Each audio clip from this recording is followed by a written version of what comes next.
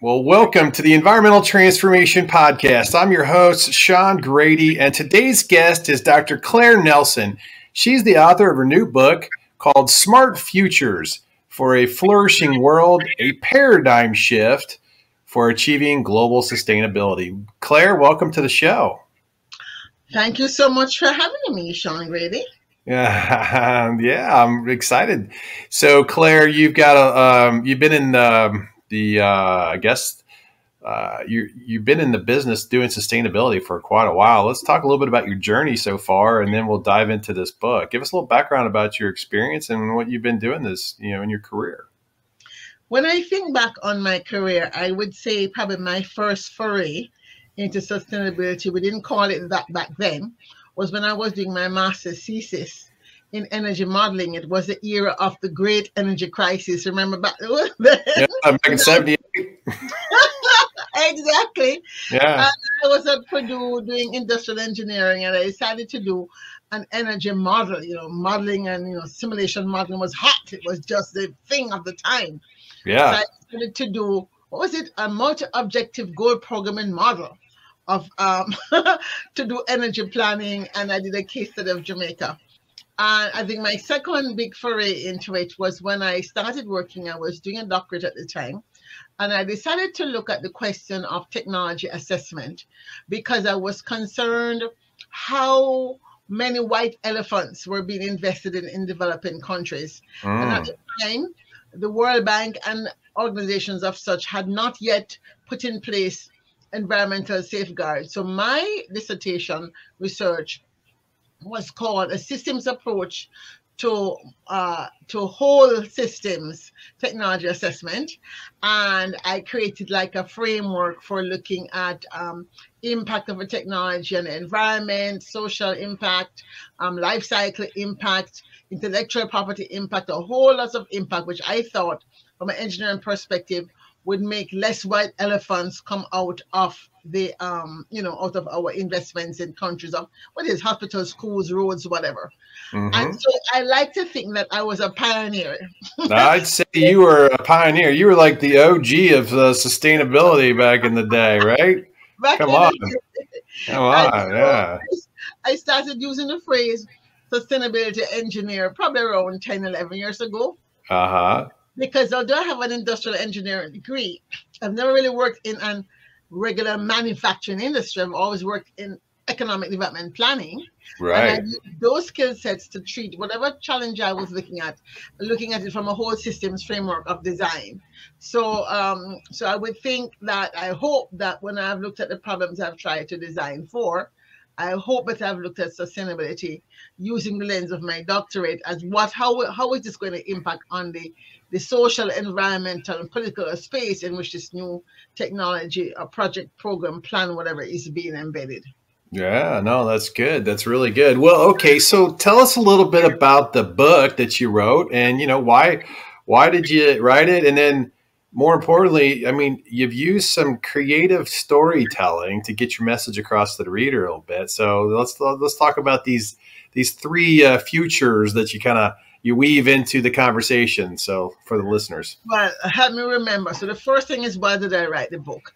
Well, I wrote the book because I kind of self-appointed myself as a SDG evangelist. I was there when the Millennium Development Goals was founded. I was still working in the belly of the beast in Washington, so to speak. And I was very annoyed because I thought they were not successful. They were successful in terms of it did allow the agencies to at least have a shared goal. So that was a major success. I wouldn't say it was.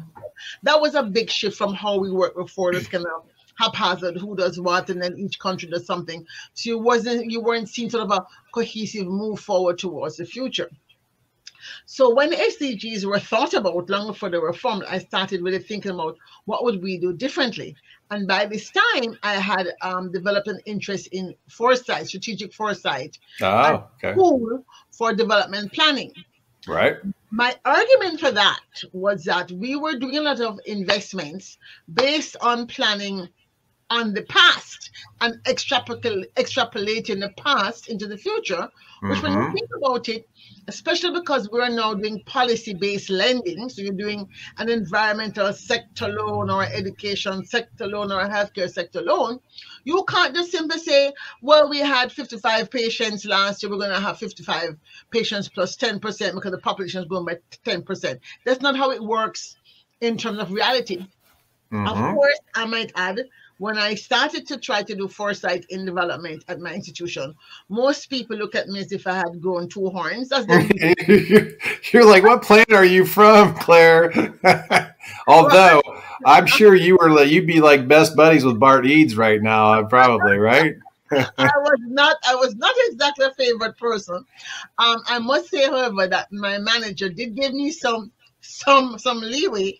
But the fun about it for me was when I brought in someone I call well-established futurists to talk about how they could use foresight in their work. And he said, "Man, so well, let's see if they bite," because he really liked the idea, but he didn't want to impose it on them. Right. Well, I must say he was extremely bright guy. He was, and so so most of them said, even those who were doing education sector lending was like, oh, I don't see the value of this for what we're doing. Or one said, we don't have a mandate. I'm like, okay, I know it's only because it's I who am saying it. Why you're not listening?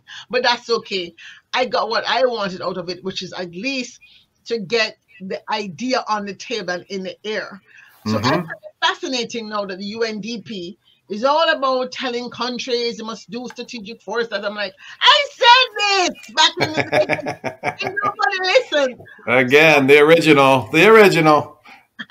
So that's why I decided to write this book, because I do think the SDGs has to go beyond even. I mean, they're doing a much better job than the MDGs in terms of trying to popularize it, trying to include more people. Mm-hmm. But I think it's still much the space of the policy wonks, if you will, the development wonks. And so when I speak to my friends, family members who have no interest in it, they, what do you do? What is that? You know what I mean? Yeah. So the first thing, even in creating the name of the title, it was supposed to be Sustainable Development Goals. And I did a poll of some of my friends and they said, what is that? So I'm like, okay, sustainability they understood without knowing the goals. So let me just say sustainability in the title so that we Mm-hmm. don't only focus on trying to reach the already converted to thinking about the goals, but that we can convert some people who are not necessarily interested in the UN numbers, but they are interested in being a part of the social movement because they've been awoken to the reality that we can't continue as we have been. So this book Yeah, is that's true. You're absolutely right. I mean, with COVID happening and the world shutting down, and the realization that climate change is a real situation now, more so evident than ever. Yeah, it's at the top of mind of most social people in the world today. So well, but that's those who are conscious, I should say. Those who are not consciously aware, maybe subconsciously aware, depending on where they sit on the poverty scale. uh So that if you're extreme poor and you're constantly having to, replant or losing your crops, you may not have the sophisticated language for it, but you certainly know that your farm isn't doing as well as it is, or your fish aren't doing as well as it is. So you're aware that something is happening that's making it harder for you to right. eke out a living at the margins, on the margins. Well, okay, so you've had that background with wanting to really kind of be evangelist of sustainability and SDGs and things like that. So talk about this Well, idea of writing the book and okay, weaving these stories to bring out the message. so what happened was, when I got the call from Tim Ward, who is the publisher of the series Resetting Our Futures, he said, somebody told me you may have a book in you. I'm like, well, I don't know about that. He says, like, really? I said, well, what do you do? I told him what I was doing. He said, it sounds like a book to me, because I've been talking about the smart futures for some time. Why? Because I just got so irritated about all this hoopla about, oh, we're going to have smart autonomous cars and we're going to have smart refrigerators can tell you when you need milk. We're going to have those smart houses. I'm like, wait a minute, what's going left for us to do? We're the only dummies try to outsource all of what we do to machines. so we can sit around and do nothing, right? And then we talk about smart cities, and I'm like, really? The smart city is really about, okay, we're gonna have electric lights, and we're gonna have to collect better taxis and collect, make sure you can get. Don't be speeding if you can't spot the camera. You're gonna get tickets in the mail you didn't know you were. So I was kind of mad, and I do my best thinking if I'm irritated, quite frankly. Yeah. So I was like, we're the only idiots that talk about smart everything, and where is that even about? We need to talk about smart futures, and that slogan popped in my head. So when Tim Ward said, "You have a book in you," I said, "Well, what do you?" I said, "I really want us to become smarter about the future. I want more people. I want 11% of people in the world, especially those who have a smartphone, to who are in leadership at some level of life or another, whether it's political leadership, managerial leadership, academic leadership, NGO leadership, church leadership, leadership of your home. You have a smartphone."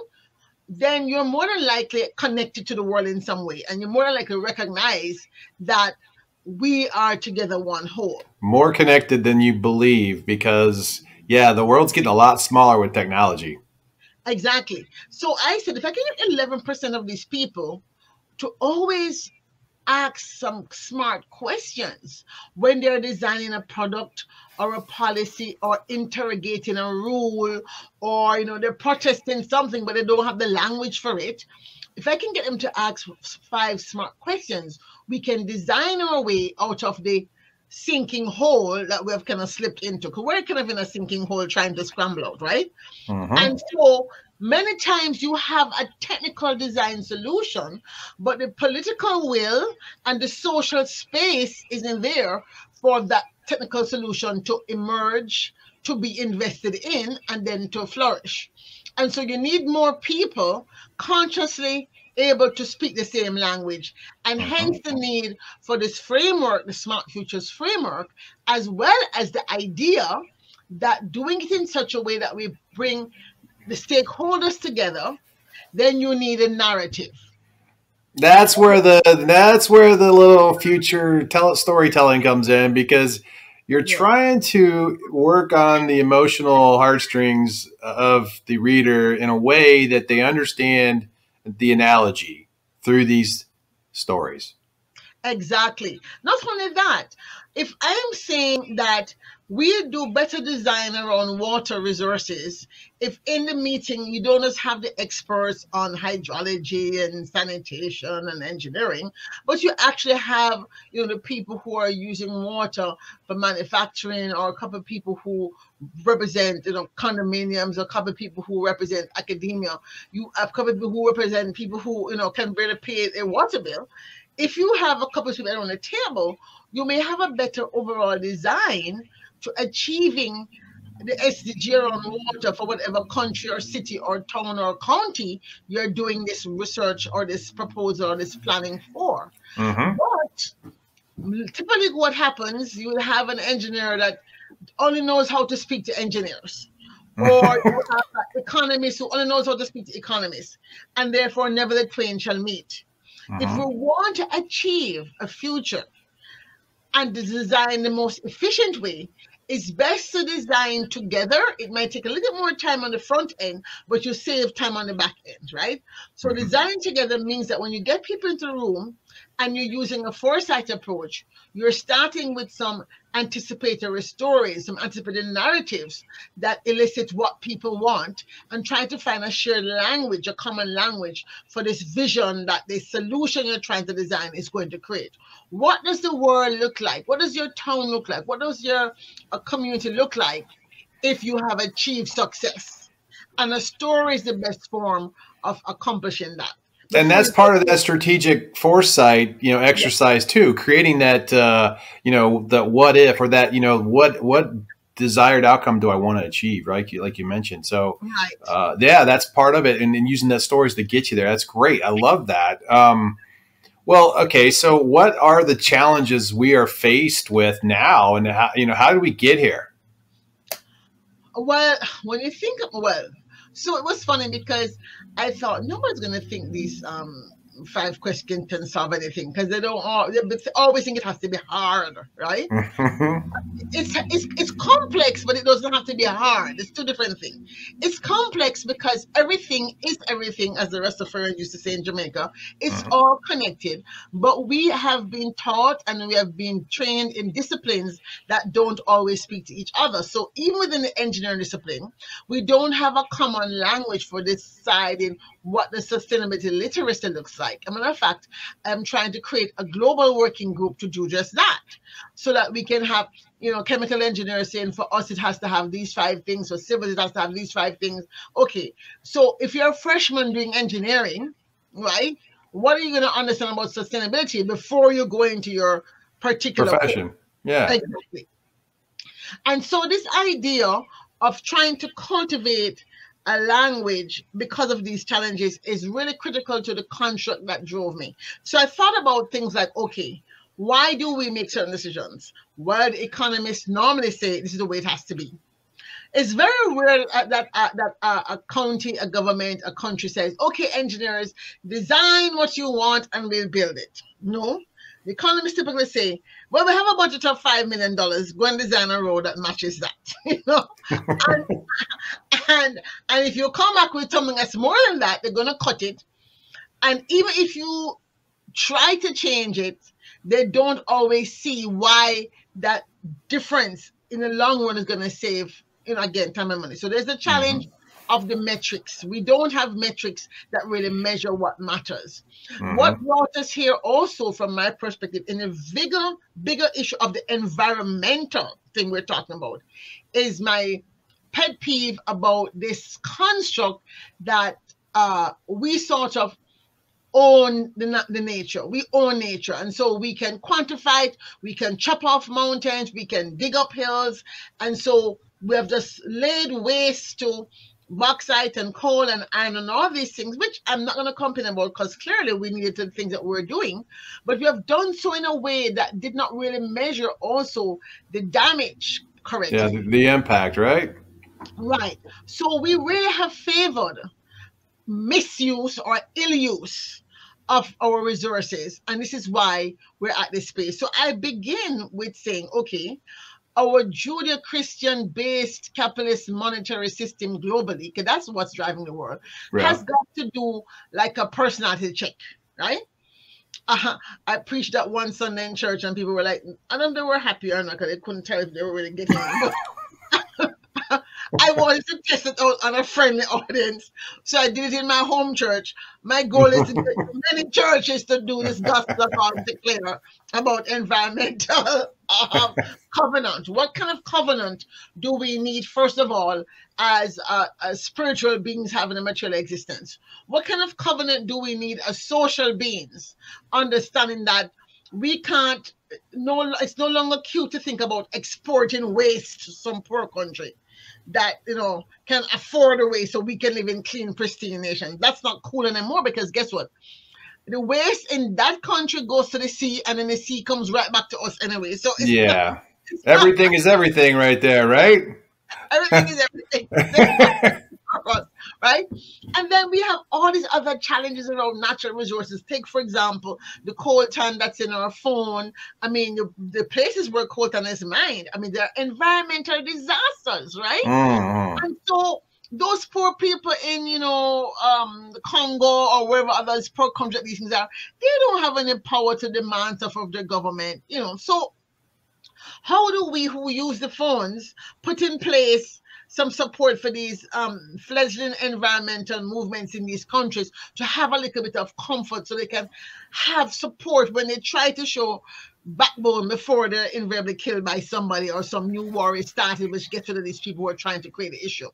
And so there are so many ways in which I think the challenges around natural resource use or ill use, climate change enablers, quote unquote, so people who refuse to see that, listen, it's not that hard if you fund it to find a carbon capture system, as opposed to funding my pet peeve, and I'm sure they're going to probably hear this interview.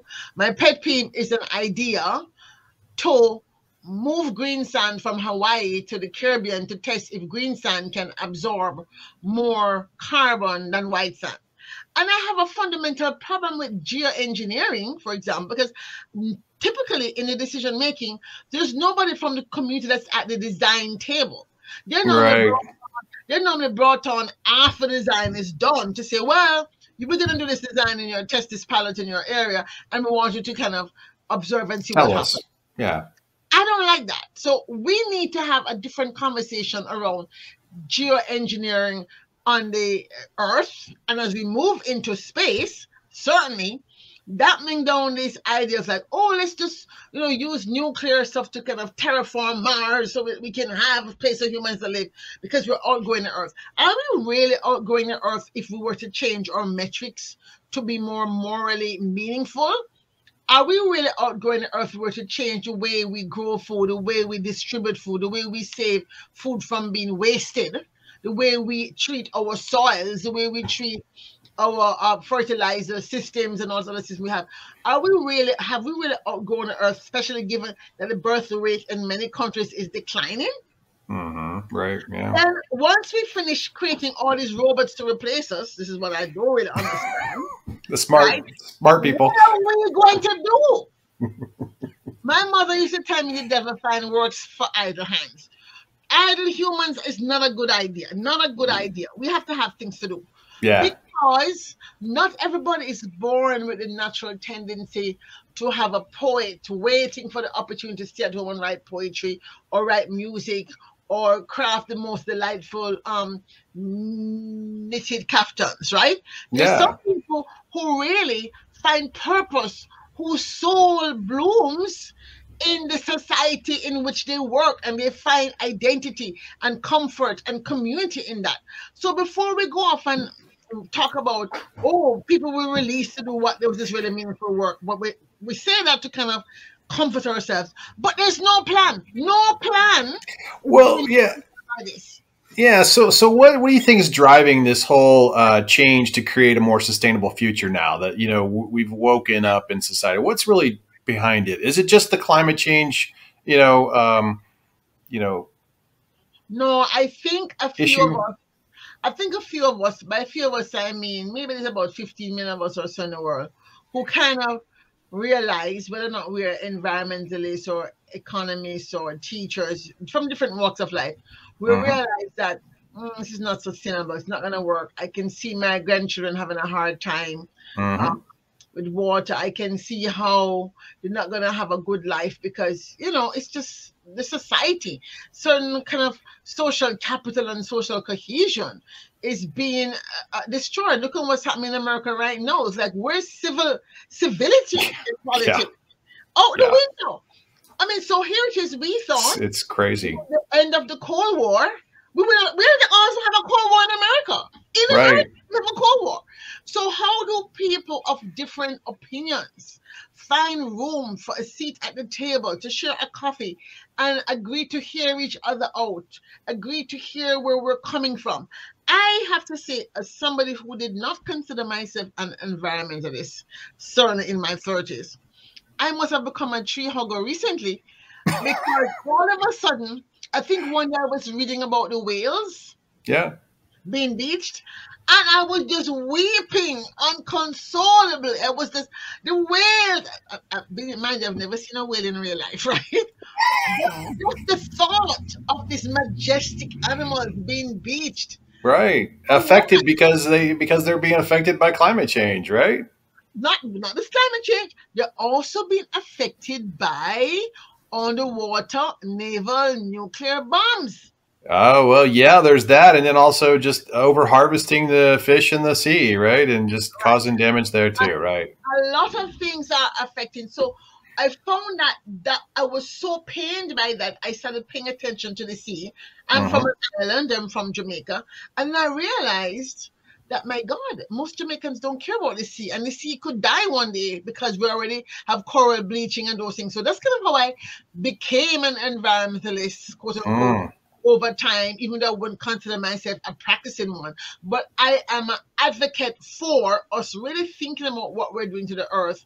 And I love your title, this regenesis, if you will, of us as now co-creators. Now that we can clone sheep and splice the gene to create new species, we have to see ourselves in a true sense as being stewards Right. stewards of the earth, caretakers, not Yeah. where we have done in the past where we take but we don't care, right?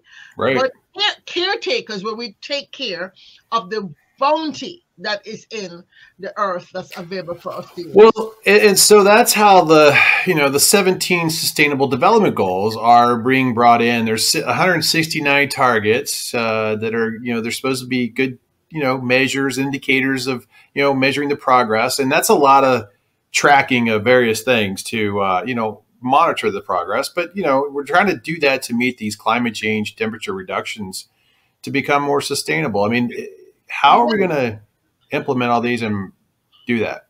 Well, again, unfortunately, even though it's nice in theory and for people who are the ones, it's not really accessible to the average person, right? And not many cities have been able to bring it down to the local level, which you really need to do. We need to have like dashboards that are understandable. And this is why my framework, the S stands for sustainable systems, the M stands for meaningful metrics. A metric of 20% reduction in energy so and so is not meaningful to the average person on the street. Okay, we don't care. We just want cheap gas to move our car. I say this as somebody who still drives a gas guzzling car, even though I think about buying an electric car because I'm thinking, well, my brother-in-law don't know how to fix an electric car. So if I buy a car, I'm going to spend more money taking to the mechanic because he doesn't know how to fix it. Okay. I'm just being honest, okay? Yeah, right. Oh, I do not drive an electric car. I have looked at what's happening in India. India's invested in trying to do solar energy charge cars, and I'm like, oh my God, I can't wait for it to hit the market. And I said, am I going to buy one? That's the question. Well, I think we'll get there as the market kind of makes it affordable too, right? There is a bit of the capitalistic sort of market trend, pressures to move this way, and I think we're seeing a lot of companies that are operating now are really pushing for these zero net carbon emissions, these green, sustainable, more practices. Some of the oil and gas companies are now becoming more energy companies, and they're looking at alternative ways to generate that energy, like through renewable natural gas or solar, instead of the petroleum process that emits lots of carbon emissions. So I think there is a big shift in society, and over time we're going to get there where I think electric cars and things are just a common way of purchasing products for vehicles. But there's also, I think, there is a little bit of I think, regulatory pressure, policy pressure that's going to help expedite that, if some of these policymakers have their way with it. But I really feel like the market naturally will probably get there sooner rather than later. Well, the question is, it really does need to get there sooner rather than later, because for islands and coastal zone communities, which are going to bear the brunt of the sea level rise, I think some of the models are suggesting that by 2035, some people are going to have to start moving. Has anybody talked about where those people are going to move to? Are there communities welcoming these people? Are laying out a pilot to see what it would look like, or a simulation, or a game? Well, if it's in the U.S., they better get their immigration policies fixed by then. I mean, they got 15 years to figure it out. But you know what? I would say that the American islands have now formed an organization. It's called Climate Strong Islands, and they're finally come on board, and they're creating partnerships with the other islands around the world. Great. Hawaii is very much a leader in this space. Hawaii has a dashboard system that is really, I would say, enviable. I'm trying to figure out how to bring something like that to Maryland, where I live. coming up with some kind of, well, how would I get them to do it, you know? And then clearly, as somebody who's focused in the Caribbean region, I also want to see the Caribbean look at what Hawaii is doing to make the dashboard of data collection more accessible to leaders which are not necessarily involved in this big national planning. So in Hawaii, business leaders, community leaders are very much a part of the process, and so they're moving more rapidly towards this emissions cut down in terms of Reductions. cars, because the policies are easier to move, it's easier to get people to vote because people understand what it is we're trying to do. So I think we have to certainly work harder at doing this transdisciplinary community building, so that we can get the tipping point number of people who can vote in the kind of policies and policymakers that are critical for us to have sustainable future. That to me is one of the critical things we have to do. Yeah. Okay. Well, so, we've got the 17 sustainability goals. It is a bit of still kind of new terminology for most people in society. They're not really up to speed. If you're in the environmental business, you're very aware of it. Most companies are starting to become lots more familiar with them, especially if they're global national companies where they're in other countries. But how has the COVID-demic, as you say in your book, affected the implementation of SDGs? Oh my God, I feel so distressed. Well, in some ways, well, it certainly has enabled more rapid uptake of a digital mindset, which is good, because some countries were saying, oh, we cannot send people we cannot do this and we cannot do that, but they were forced to do that. So that Right. is a good thing. Many developing countries were forced to think about how we're going to teach students if they can't go to school. It's true that some children could make it to school because they just live outside of the access Classroom. of access to internet, right? Uh-huh. Internet is still affordable universally. But for those students who lived in urban areas, some governments actually, created mobile systems so that the kids could go to one area and sit with their parents' phone most times, not no laptop. And some countries were able to get funding to buy laptops for their students. And of course, many people in the diaspora, African diaspora, Caribbean diaspora, were engaged in doing fundraising to send laptops home to their primary school or laptops home to their high school, so that the kids would not be left behind. So I think that's one positive outcome I want to flag. However, because we have to go back to the one-time non-reusable stuff, we have a whole bunch of plastic that Yeah, we do. That's a big problem. And unfortunately, many of the plastic is not being done with biodegradable plastic. Because the biodegradable plastic is still fairly new and they were not set up for rapid changeover. So what I do hope to see is the biodegradable plastic people trying to find a way to scale up what they're doing, so we can move a lot of these masks and other systems over to biodegradable systems, given the major advances that have happened in nanotechnology and materials engineering, making them still able to withstand, bacteria or virus or whatever, but at the same time being biodegradable. And I'm sure some very clever people right now are working on those 7-syllable methyl cellulose, whatever systems. I love Right. those, with the 7-sided figures and then all the carbon molecules going off of them. I never did pass. I did pass chemistry, but I never did understand it half of the time. I'm a physics person myself. But the point is, the material science people are working hard, I think, to do something about it. So I think that despite what many people are saying, oh, we're not going to, like somebody wrote somewhere, we're not going to achieve the goals till 2080 something. I'm like, is this person crazy? Why would you even say that? 2080 something, we'll be dead. We'll be told. Yeah. Right? So Right. it's not that we're not going to achieve the goals by 2030. We have to ask a different question. How can we ensure that the delay in achieving the goals is not more than 5 years? Right?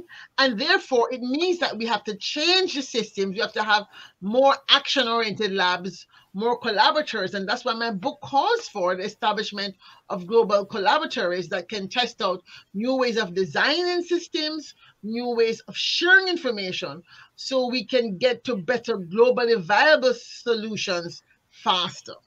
Well, so who are some of the voices driving, society to these sustainable changes to achieve these smart future? Like, in the book you mentioned there's a bunch of tribes, Yeah. that are kind of, leading or influencing, the narrative here. So talk about that a bit if you could.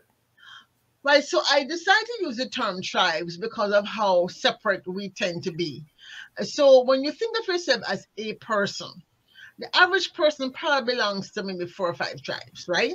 Because there's a tribe of your family, there's a tribe sometimes of your faith community, if you are a member of a faith community.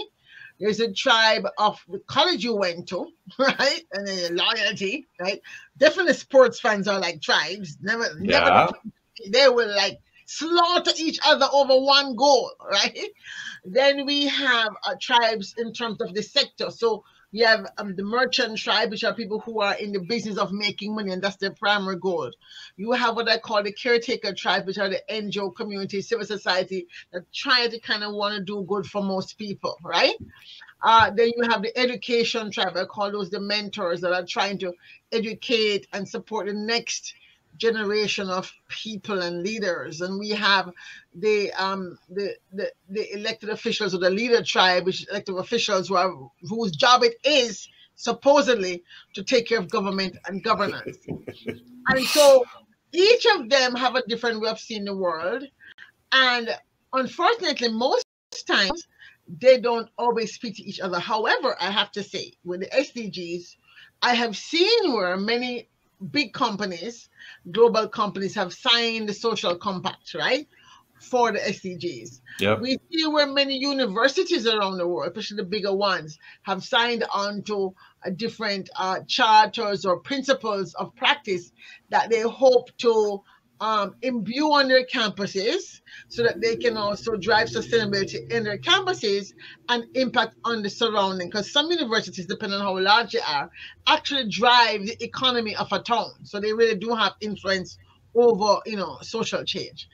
And so that's very exciting. So between academia, private sector, and civil society, all of which I'm kind of calling the plural sector to some extent, um, I think, oh, and of course, media. How could I forget media? No, media Yeah. is kind of iffy butty. I don't know if media has actually signed on in a serious way to support the goals. I don't think so. I think there's a couple people, but I put them in there because I think one of the things I would like to see happen, I would like to see the entertainment community in particular do a better job of funding films and entertaining movies and games that truly entertain while educating us about how can we solve these problems. I mean, Yeah. gamification is hot, right? You know that.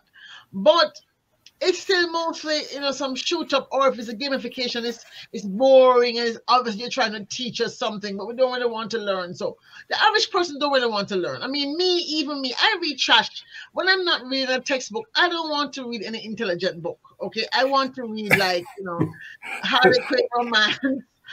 You And you want the the magazine, or something quick and easy. You don't have to yeah. spend too much time focusing on it. So when I'm reading about gamification, which I try to read about, I try to read something that is a fun read and not an academic read, right? Yeah, And right. that's the way I learn faster. So I think if we do a better job of entertaining people while we're sneaking some knowledge, we can do Yeah, that as well. And so another yeah. reason I like stories. I think stories can be made to be educational, but still entertain people and let them laugh or cry or feel something. That's very important. Yeah, yeah. So that's part of that storytelling that comes through in the book, with your kind of, you sneaking it in that way, which is good. I like your analogy there. That was kind of sly right there. That was nice. Well, so okay. Well, how is you in your book you talk about the weird society? Talk about how they're standing in the way of making changes needed to achieve sustainable goals. Well, the weird societies, I came upon this word. I think it was coined by, I don't know, some economists usually, but it's the Western educated, industrialized, rich, developed countries, right? And They Democrats vote. have a lifestyle to which they have become accustomed, right? Now, so let's say that's Europe, Canada, the US, and maybe Australia, Japan, Korea, maybe a few others, right? But by and large, these are they. And they have a lifestyle to which they have become accustomed. And they're not going to give it up. I think the US is probably the worst because our social cohesion is not as developed as the older nations, right? I mean, America's relatively young at what? Is it 400 years or something? So when you look at Greece, which is like thousands of years old, or Turkey, and these societies have been around ever since. You can see all the ruins, right? They're Mm-hmm. of human society. So they're continuous societies almost. They have a bit more social capital sometimes, not all the time, because we still have wars, etc. over there. But in things like, I think, climate change and flooding affects them, I think there's more agreement as to what should happen. In the Yeah. US, we're not seeing agreement as to what should happen.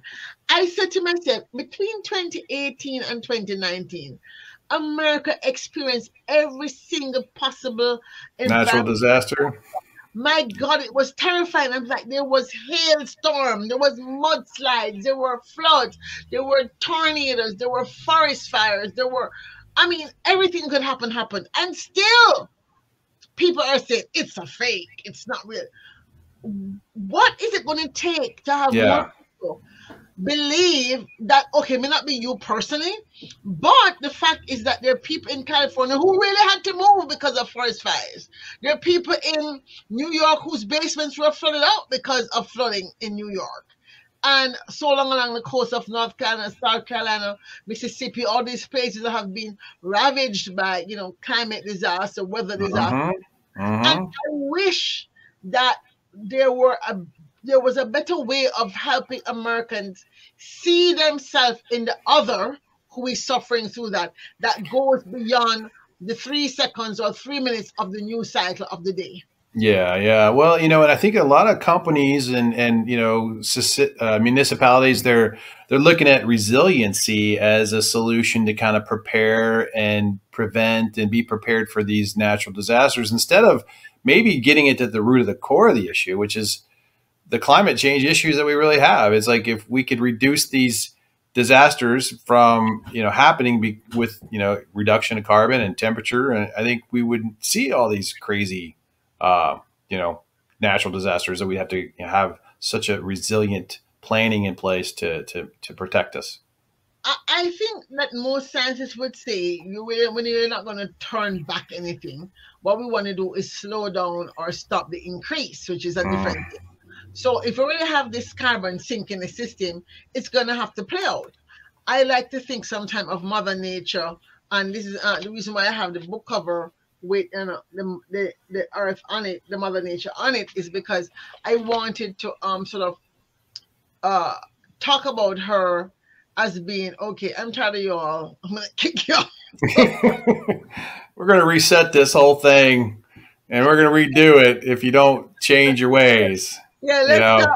stop. Let's keep. You know that ark mythology, the Noah's Ark Yeah. mythology, right? That the flood mythology is in more than one myth. So yes, it's in the Judeo-Christian mythology, but it's also in other mythologies as well. So there obviously some truth to it that there was some kind of a I'm plan. a believer in the flood. I believe it happened. Right. So this is an aside. So I did a sermon once on that, right? So I did a sermon on the woman in the Bible. So I was, and the topic I was given was the Bible, the woman in the Bible, and society, or women in the world. So I'm like, well, I have to talk about environmental movement. That's major. That's a major thing I want to do. So I couldn't find a woman in the Bible who were in environmental movement. But I said, wait a minute. We had an environmental disaster in Noah's Ark, but Yeah, his wife. but nobody mentioned Noah's wife by name. So I went hunting down all kind of old Jewish texts, and I found a name for her in one of these obscure books. So I go. It was an Episcopalian church I was preaching in. So I went and I said, and I know y'all don't talk about it, but let me just tell you. Forget the name. I don't remember it by heart, but let's say her name was Monica. Monica, that's Noah's wife, was the one who had to, find the food for all these animals they were putting in. The people fell out because they never expected that. I think I had a good 1 minute laughing at this because I kind of painted this picture of her trying to like, no, so you want to do what? I have to do what? Right? But the point is that we have to think about, yes, the resilient design, and the book, the R in Smart Future, stands for resilience, that is robust in the engineering sense. So you're designing for your worst case, and your worst Right. case more than one time, right? And you're designing for the wild card that they say will probably never happen in 100 years, because you believe that more than likely it is going to happen, and you want to make sure that you are taking account of it. So this is this idea of resilient planning. I would like to see communities really, if I had a dream that I could fulfill, I would like to see some of these NGOs like Pew Charitable Trust and Annie Casey Foundation really not just fund the big, environmental NGOs, but fund communities, especially those that have gone through something, to do sort of a Smart Futures community circle, to talk about what they learned from the process, to be given some skills around designing solutions in which they could partner with the local university or the local, two-year college or whatever, and have these communities come together to design solutions for themselves. Well, we'll talk about, how do you think we make the paradigm shift to make all these changes that we need for a smart future? To make a paradigm shift for this future we want, I think the design process, getting into the mindset of these design questions, and this is why I try to make it very, very simple, because you want to have something that's portable. You want to have something that works across the fault lines of, this sector, this industry, this academic field, right? And so the idea of the Smart Futures framework, which says, okay, here's the 5 questions you want to ask. Is this product, process, policy, plan, program contributing to a sustainable system, right? Are we using meaningful and metrics which have some morality attached to them? Are we accounting for all the agents in the system we have under study or to design? And are we designing with their anticipation and their aspiration in mind? And are we designing it so that they're able to be adaptable in that framework? Because if they're not able to adapt, then they're going to resist, and then everything will fall down. The R is about the resilience, and the T is about transformative use of technology. And so my hope is that if we're able to get some funding through, the book is asked, like, we're looking to see, can we get support to work with cities that already are talking about the SDGs, or communities who know they have a problem but don't know where to start, where we could create these circles of change with, as I said, working with the local colleges, local NGOs. And basically, it's something they can almost teach themselves. It's not like it's brain science or rocket science. You don't need a degree in anything to use these 5 questions. What you need to be able to do is bring enough people to the table that have opposing viewpoints, so that your design takes into consideration those opposing viewpoints from day one. Because if you try to design around those people, it will not work. Yeah, no, that's good. That's true. I got you. I mean, I agree. Well, and I should say that I come to this theory of change because I once read a paper that was put out by some scientists at Rensselaer, and they had done a study, and they said that a paradigm change happens when 11% of a population community believe that this new idea is the right idea. And I started doing the math and said, wait a minute, so are you telling me for real 11% of a community on the study? So if it's people in Maryland or people in the state of Ohio or whatever, said, no, we really want to move on this thing. If we can get 11% of them to agree, we may be able to change the narrative and therefore change the trajectory of the future. And that's where the light bulb went off. So I think because we walk around with a smartphone in our hands, why pick a new idea or a new, word that we have to learn? Everybody uses the word smart almost every single day. All they have to say is, do I want to be smart about my future? If I want to be Yeah. smart about my future, then I need to ask these questions. I probably need to have something called the Smart Futures app. I didn't think about it. It's a good idea. I think I probably work on that. What can I say? Smart is up. Download to ask smart questions for your smart future. That's it. Right. Well, I mean, that's good. And you're right. We need to make decisions with a green lens or a green sustainable perspective in all aspects of, our life in some form or fashion. And I know that in the book you talk about not everyone's going to be the evangelist, like yourself, or not everyone's going to be, have a platform like, the Environmental Transformation Podcast where we can shine a light on these types of topics. But there's going to be a lot of people who can just be part of the movement. Like everyone doesn't need to be a leader, right? To actually make this change, right? So talk about what you think that looks like. There's what I call movementology, right? It's because everybody, people like to start things because they get a high from starting something, and half the time we can't sustain it, right? Ask me about this because I know. I don't feel very nice because I'm like, why did I start this again? But I can't stop because I don't want to look foolish, right? Yeah. But I think if we recognize that, number one, you don't have to be the leader of the movement. You're equally important as a follower, as a worker, as a supporter. And even in the leader of your own household, the leader of your own life, the way you show up to a meeting, the way you speak up when you see something is wrong. You don't have to be in a movement to speak up in a meeting to say, hey, maybe in my office we should, change from using styrofoam cups to biodegradable paper cups, for example. It might cost you a little bit more, and maybe people have to put a little bit more in the kitchen to buy cups, or maybe everybody should just bring their own cup from Bring home. their own cup and reuse it, right? And reuse it. So I'm saying, speak up, and the book asks people to find the space where they're most comfortable, and just step out in faith to understand that if we can see ourselves, each of us, as a transformational agent, we ourselves are contributing to the problem. So we ourselves can contribute to the change in whatever ways we can. And that's what I am trying to do, because now I do recycle. I mean, I'm very conscientious about recycling. I have 4 different, containers in my kitchen that I drop things in. So it's easier to just take one paper bag and put in the blue box, and want to put in the other box for bottles and all that stuff. And it took me time to find a nice, cute containers, in my kitchen would look junky, but I found something that those are important things.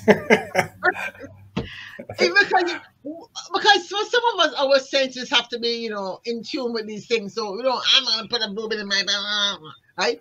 So find a nice basket or bin that is pretty to you, and you put it in there, and then you just move it when it's time to go into the blue bin.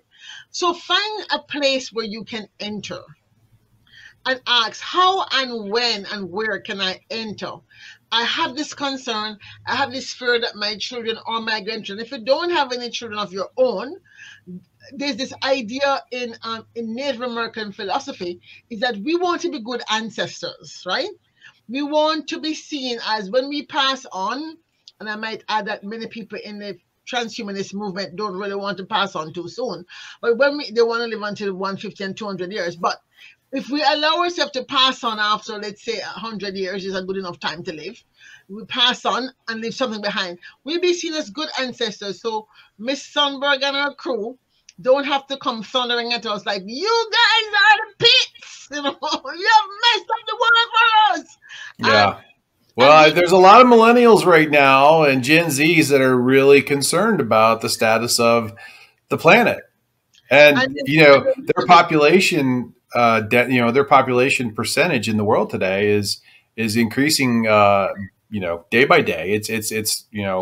It's what, 30-40% of the country, of the world now, population is in that millennial or Gen Z zone. They're going to have a major voice and how we do, and make policy changes in society. So they're. Well, I hope. I hope, and I say I hope because unfortunately, I think COVID may have slowed down some of those movements because they couldn't gather anymore. And for Mm. countries where they like to repress people, right? Mm-hmm. They have been using that to repress these movements. So we have to, again, those of us who have a little more freedom to move and freedom to organize, have to find ways of supporting these young people who are carrying the torch for us.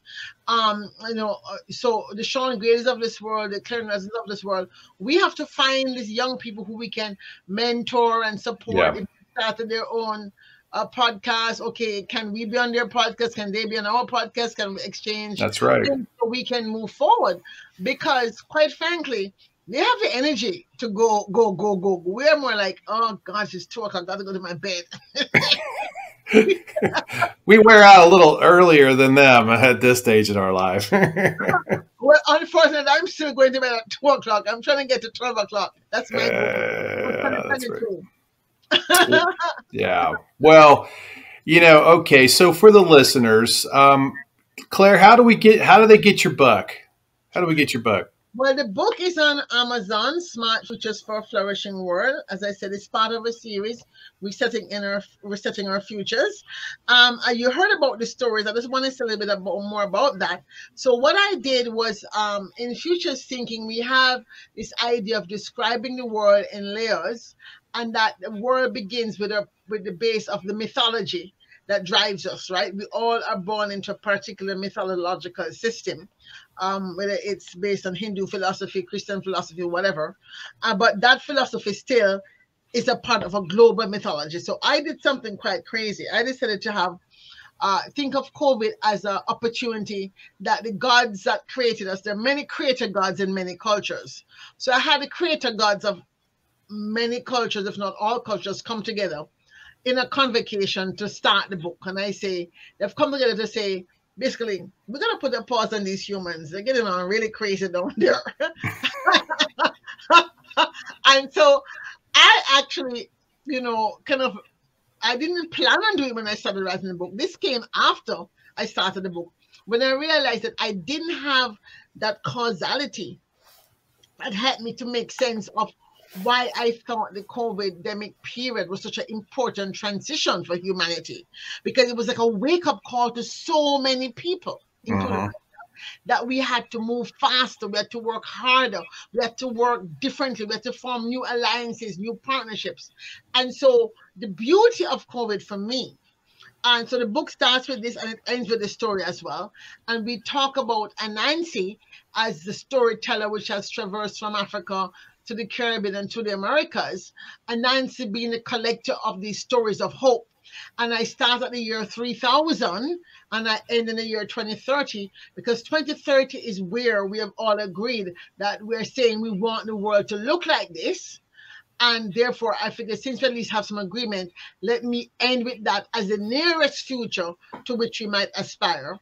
And 3000 I picked because I wanted something outside of our lifespan, but again, recognizing that our mythology, the stories that will be told of us, could either be like, well, back in the 21st century, when humanity was still pretty young, they had a major plague. It was called the COVID pandemic.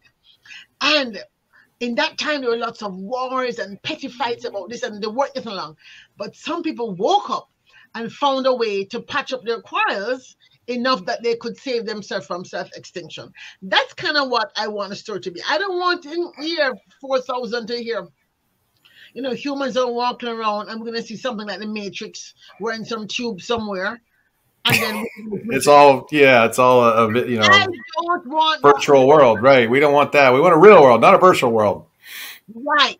But nobody has written a movie to counteract the effects of the Matrix. So I believe the power of story is so much that we're hurtling closer to Matrix than we are towards the Star Trek fantasy.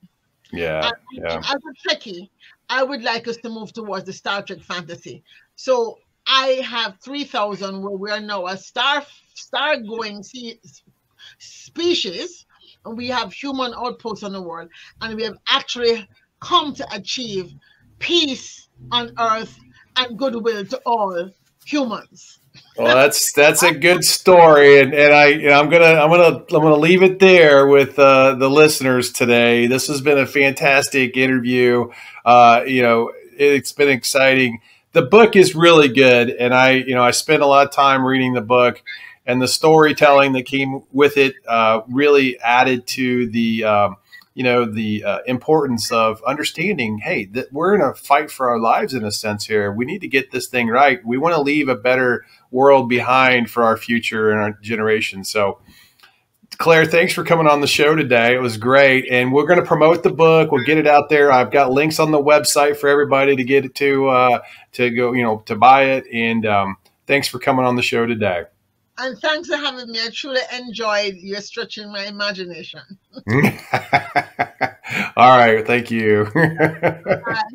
Bye-bye.